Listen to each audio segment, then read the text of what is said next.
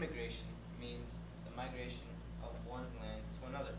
However, illegal immigration, on the other hand, is when an individual comes into a country undocumented without the government knowing he is entering the country, thus making problems because now the country has a person in its own country without knowing he's even there.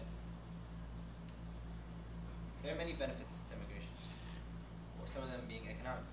For example, they usually bring into the country very lucrative opportunities for jobs, such as stores, business situations like restaurants.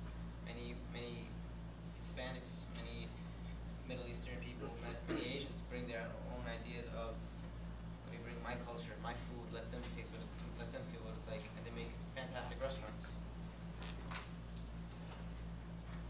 Local economies desperately need immigrants, such as for example, in California, they use the help of the Hispanic workforce due to the fact that they're always available and ready, to use them for agriculture work, pick the oranges, all that business with the farm work, which is very difficult and tedious.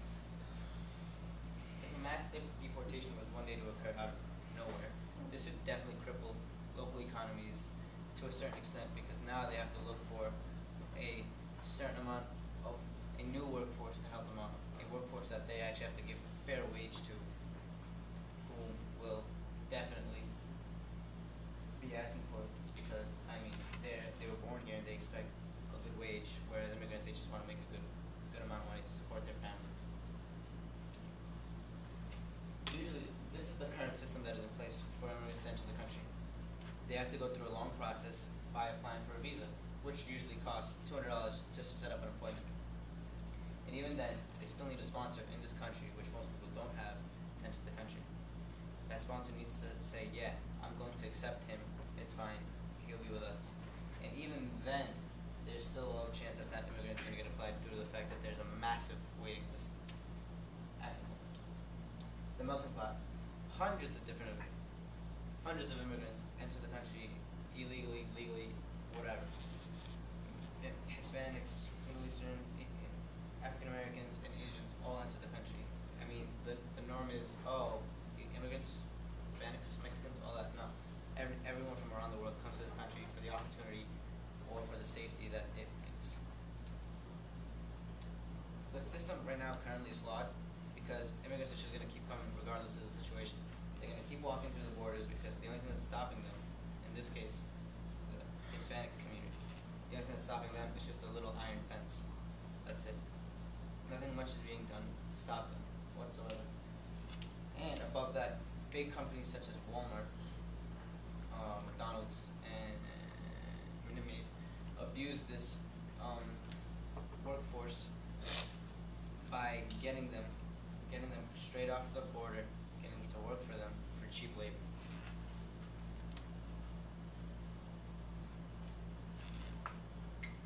When an immigrant has no other legal channels to go and enter to apply for visa, they usually just end up walking through the border, going through the desert, which is dangerous, costing their lives, and above all, illegal. They do it when they're desperate and they need to leave the country due to the fact of the problems, social, economic, or political, whatever. In this case, the Hispanics, when they have to go through the border, they have to go across the dangers of the desert. With its arid climate, this causes heat strokes. They go through starvation when they get lost in these deserts, and above that, they suffer a massive risk for dehydration. The Rio Bravo is also another way they can cross the border. However, immigration patrols are constantly on the look, and since usually immigrants are mistaken for cartel drug traffickers, they usually end up getting shot on the spot. And the fact that the Rio Bravo is usually, they cross at nighttime, the current is usually so strong it can easily sweep someone by and cause them to drown. I propose a law that maybe can be imposed one day. I propose that only a certain number of immigrants may enter the United States a year, so there should be a certain quota that the United States accepts. Each immigrant entering the country will definitely have to pay a small fee because it will not only help the economy for the United States, but it's also fair.